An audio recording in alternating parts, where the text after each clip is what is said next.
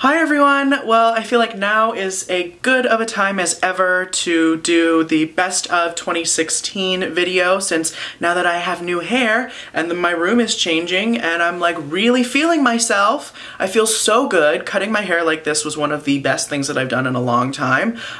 It was inspired by Demi Moore from Ghost. But now that I'm looking at it, it's giving me a little Mia Farrow, right? Little Rosemary's Baby action. All right. Oh no, the devil. So I feel great. I feel really good. I'm like expressing myself with my clothes more. I'm going for it. I feel fantastic. I'm in the middle of finals. This is my one little break that I'm gonna get before I go out of the country for a little while.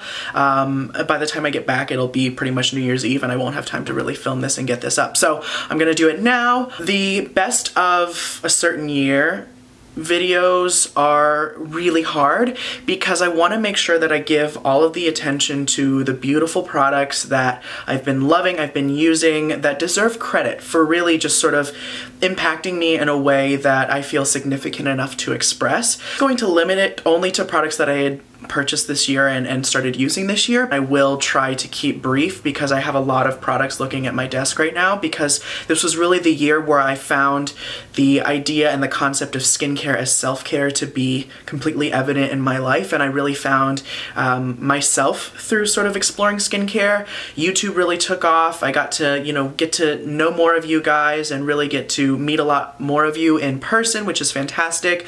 A lot of fantastic opportunities have come up that I'm so appreciative of, and I like this. Like 10,000 is a lot of people, but I also still feel like it's small enough where we can sort of create this little community get together. So I think the best way to do these sorts of videos is to really just sort of go in order that I would do my skincare, and that way you can really sort of see step by step what I really fell in love with. The first thing that I want to mention, so my criteria for the products in this video are a little bit stricter this year, but even though I have more products, it's really based on products that impacted me in a way that I feel needs to be mentioned. So whether I used it all year, almost every single day, or multiple times a week, or I haven't had it for a really long amount of time, but it's affected me and it's impacted my skin and it's changed the way I felt about skincare, then it's obviously going to get a mention. Some of these I've only been using for a few months, but I feel so strongly about them that they deserve to be given a little bit of love. All right, let's get into cleansers. Obviously, I'm a cleansing fiend, right? I love cleansers. I think cleansing is the most important step of any skincare ritual.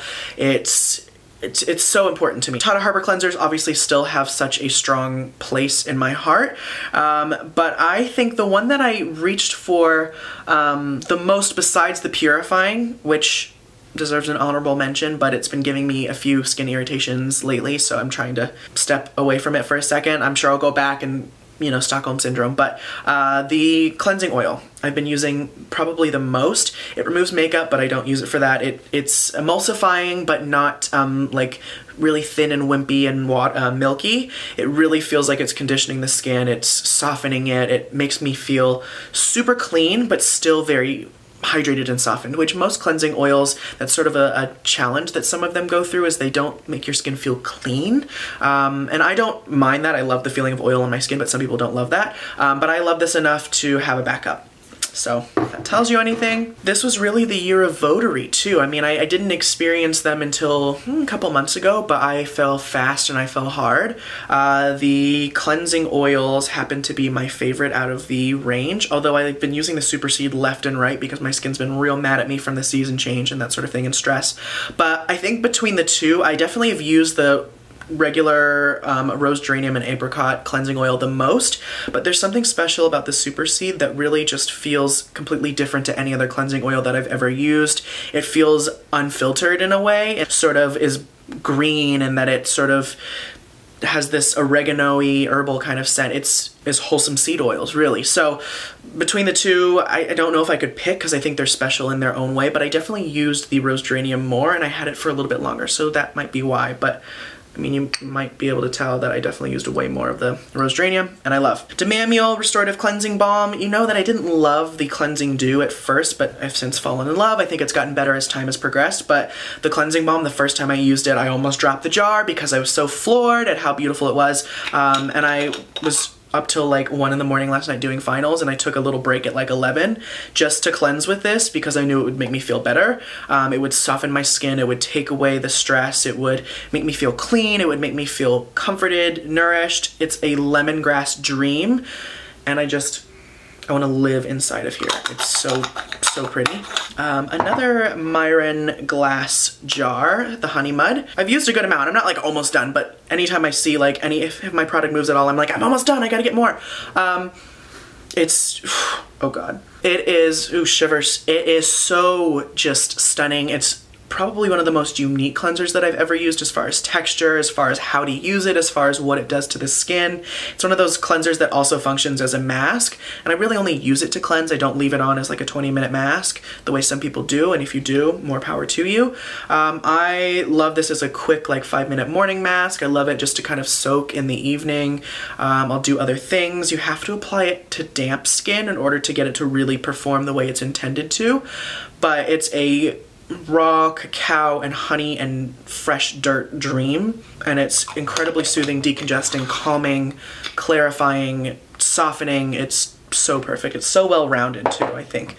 And then one of my favorite hobbies, now that I'm in sort of the apartment that I'm in now, I actually have a window in my shower, so in the morning I get, there's another squirrel, hello. I get nice sunlight coming in the morning, so one of my favorite things to do is to put the clean dirt on from Lindstrom, put a layer on my face, and then I just go sit and like let the sun just like bask in the sun basically. And the clove is super calming and comforting and healing, and the texture is so unique, and it just feels like it's comforting your soul, but it's also a really effective exfoliant.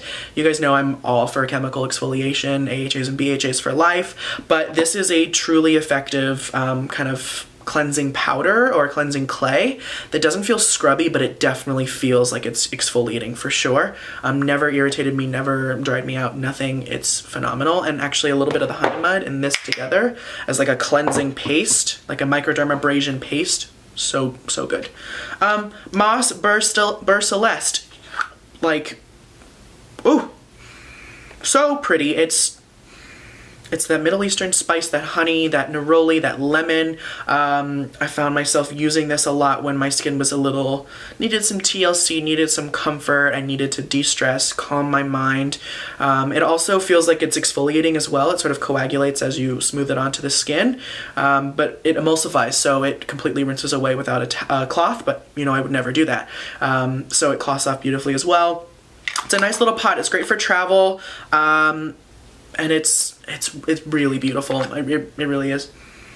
It feels luxurious. It feels like you want to use it sparingly and like you want to make a moment out of it because it feels so precious and little and cute. And Daily Brightening Cleanser, it's my favorite cleanser of all time. I just have to talk about it because it's like programmed into me that I'm like, it's perfect. Everyone needs to know all the time. Let's move on to exfoliants. I'm trying to keep this rapid, but also thorough.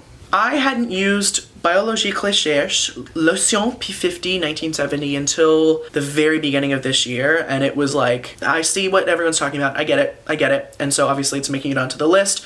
When this bottle's finished, I intend to get the jumbo size because it's the kind of thing where I want to use it. I look forward to using it. I look forward to that phenol, formaldehyde kind of smell, the numbing effect, the vinegariness of it all, the smoothness that you get, the glow that you get, and how beautiful it is coupled with Vintner's Daughter, which is also on this list, surprise, surprise. And I'll talk about that in a second. But I don't know if this is the most powerful exfoliant in the world. I don't know if it's the most targeted exfoliant in the world, but the thing I love about it is it makes a visible difference in your skin overnight. I think it's a joy to use, and it feels just very French. It feels very spa-like, and it definitely gives you results, which I think is really great. It's not just like, oh, it's fun to use and it doesn't do anything. It's fantastic. Perricone MD, the exfoliating pore refiner. I've made a pretty big dent in this, considering I haven't had it but really half the year. It's a betaine salicylate, so it's a form of BHA that's a lot more mild, so it's good for clarifying, decongesting. It helps to improve the appearance of large pores, but it's quite mild. I find that I can use it multiple times a week without feeling like, what happened to my face? It's all melted off. Obviously, no Paula's Choice BHA, a 2% BHA liquid is like Hall of Fame, but it's strong, so I can't use it every day, and sometimes if I'm dealing with congestion, I want something I can use every day. I very infrequently do an exfoliant every single day, but when I need to, I gotta have the right tools to do it, and I think this is fantastic for that. Alcohol-free, still hydrating and softening, but it's definitely exfoliating, that's for sure. Josh Rosebrook Hydrating Accelerator and May Lindstrom the Jasmine Garden. The only thing is with the May, the cap splits, but I don't care because it's what's inside that matters. Almost done with this. Gotta get it back up. And then I had a travel size, which is 2 ounces, that I completely used up and repurchased the large size. If you don't want to spend the money on this, this is a gorgeous product in its own right, and I'm not comparing them, but this is similar enough in the effect that it gives on the skin and the kind of calming of the mind and the skin, the nourishment, but the boost in hydration. I would say that these could sort of be in the same category and that you would be equally happy with both. But with that said, there's something about the Jasmine Garden that it smells like unlike anything I've ever smelled. At the same time, the Josh Rosebrook has just a little bit more heft to it, so if you deal with a lot of dehydration, you might get along a little bit better with this. But they're both beautiful, and I can't pick between the two, and I'm not going to. Jordan Samuel Skin Hydrate, my favorite hydrating serum to ever exist, and I know that last year I mentioned this. This is what, second, third bottle? I have no idea because I use it all the time. I think it's so well-rounded. I think it's a great formula. It's a great price. He's just repackaged it, and it's coming back soon, and it's beautiful, and I love this to pieces. I think it's phenomenal, and everyone can use this and get a benefit from it. And then the Dr. Dennis Gross Clinical Concentrate Radiance Booster. I didn't have to tell myself to use it. I just found myself reaching for it all the time. And you can see I've made, obviously, a really large dent. It is water-free. It's a beautiful serum that just sort of gives you glow. It gives you softness. It gives you radiance. It's got pyruvic acid. Tartaric, I believe, is also in here. There's just lots of plant extracts. It's just so well-rounded, and it mixes beautifully with some vitamin C serums that I sometimes found drying to kind of amp it up, but also still give me the glow that I'm looking for. So it's not a vitamin C, but it gives you the glow the way a vitamin C does, so I love it. The creme de la creme, even though my labels looks awful because I spilled oil on it months ago, Vintner's Daughter. There are not words. There are not words. I go to smell this because I'm just like, oh my god, what does that smell like? Because you cannot remember what it smells like until you smell it, because it's so special and it's so enveloping. And the nice thing about it is it's as high performance as any of the other sort of clinical serums that I've used, but the thing that this does that others, you know, water-based or silicone-based serums can't do is it changes the way you feel. Relaxes the tension, it visibly makes your skin look more energized, more awake, refreshed. It softens the skin, it's a very subtle glow. It feels very purifying at the same time, and it feels so wholesome and so delicious, and it's just, there's no words. Oh, I just want to take my makeup off and put it on right now. Oh, so good.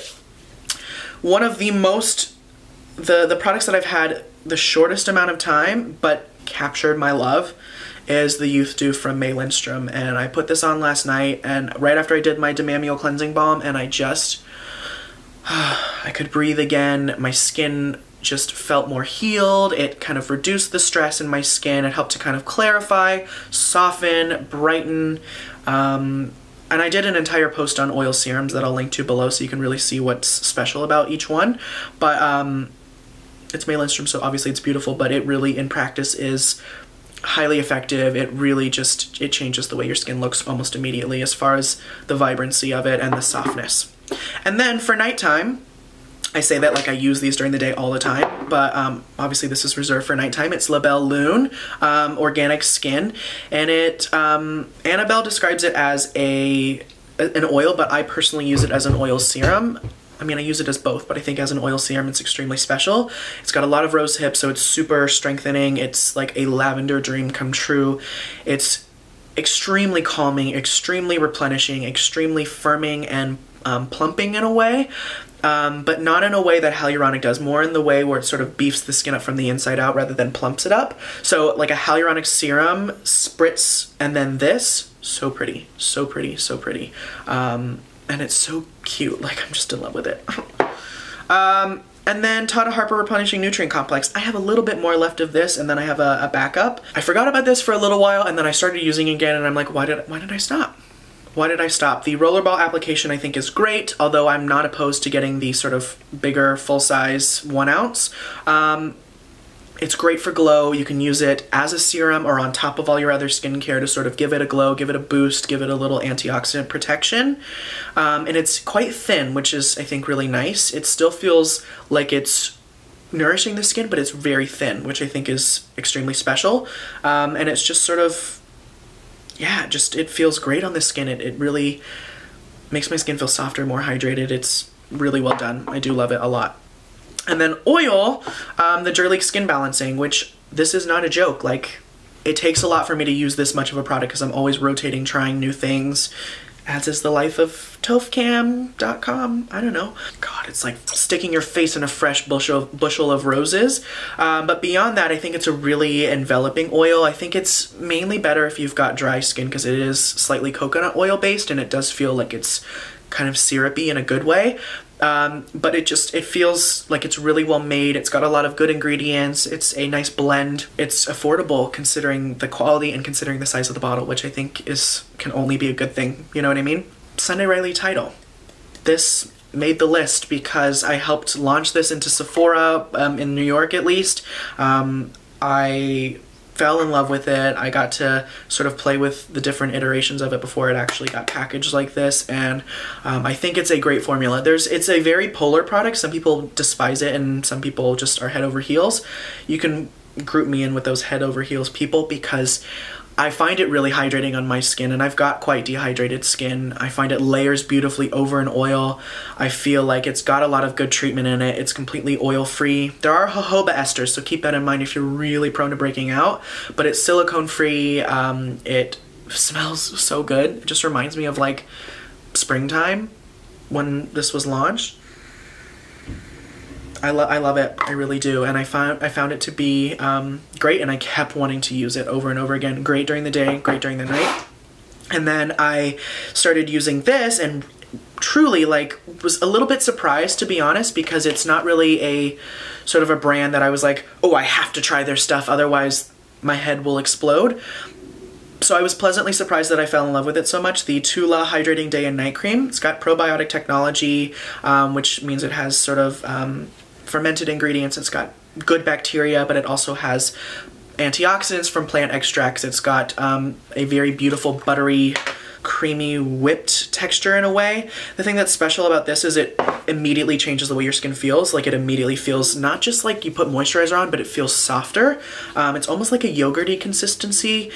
Great during the day, great during the night, great during the winter if you want to really kind of comfort the skin, but it still feels light enough that you could use it during the summer, maybe in the evenings more so. But I love the smell, and I can feel it on my hand right now. My skin visibly and actually feels different. Like, it actually feels softer, and it's a good price point, which I think is great.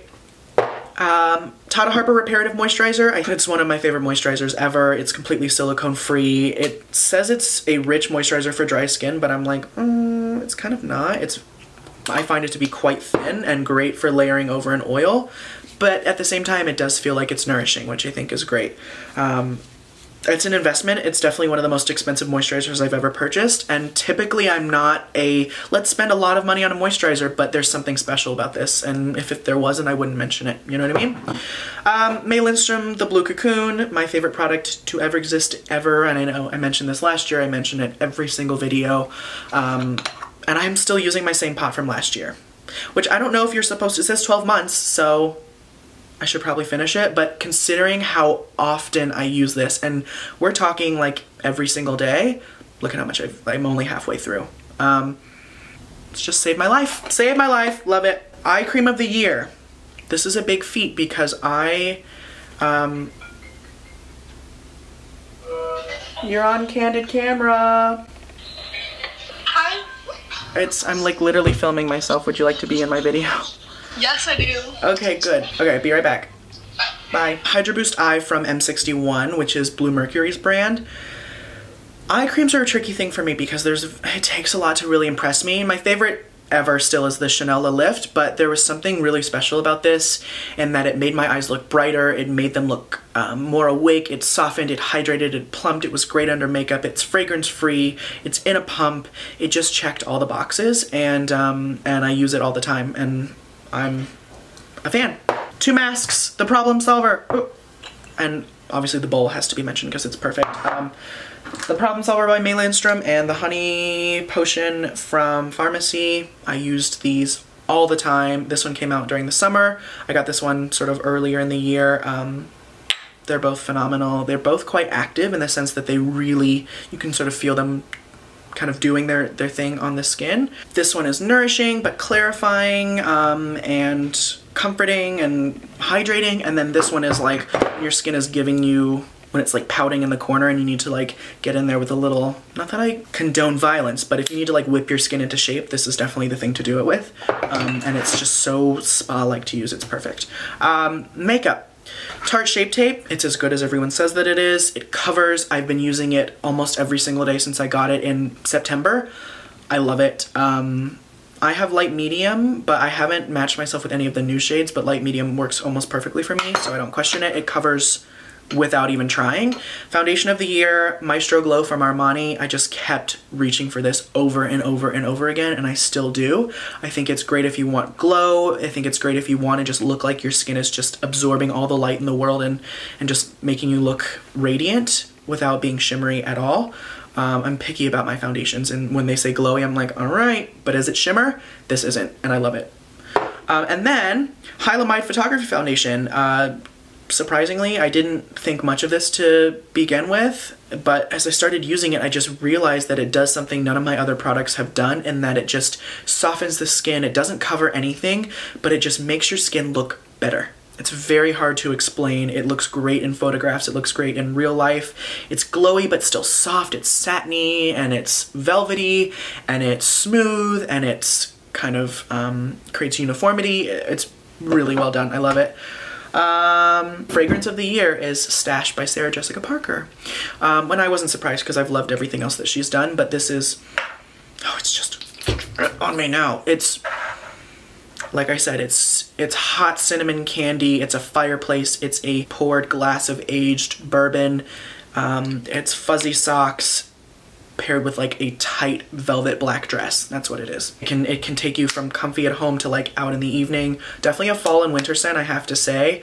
I can't imagine really wearing this like during the summer in the daytime. It just feels too warm, but it's beautiful, and look at it. It's just, ooh, she's not playing games. Okay, I mean, that was all 3 million products that we had to get through, really. Hopefully you enjoyed it. Hopefully you saw some products that either piqued your interest or that you love as well. If you've got any like products that you just cannot imagine the year without, leave them below because I want to know, because I'm always looking for new things. And thank you guys for a great year, really, from the bottom of my heart. It means so much to me that you've supported me and that I'm still sitting here with my camera stacked on top of my humidifier box with a desk lamp with a piece of tissue taped over it as a softbox light, that you guys care enough to sort of sit down and watch the videos that I upload once every 8 years. It's been a very tumultuous year, to say the least. A lot has happened. I feel like I've changed as a person, and for the better. I feel like I'm more confident now. I'm not scared to sort of just do what I want to do, and even if I've gotten a little curvier, I still feel like I'm owning it. You know what I mean? Yeah, I felt like I really started to learn who I was. And I made some great friends. I sort of strengthened some friendships that I had, and really sort of just formed a small but close group of friends that means the world to me. And yeah, I really look forward to next year. Next year is going to be like, we're going to go for it. We're going to do it, and we're going to do it together. I hope your year was more than fantastic, and if it wasn't, I hope that, you know, you got some experiences out of it that you can grow from, because we never should stop growing or learning or seeking knowledge. I hope that you have a great rest of your year, and that you have a great New Year's if you celebrate New Year's on January 1st. And I'll talk to you guys really soon. Bye.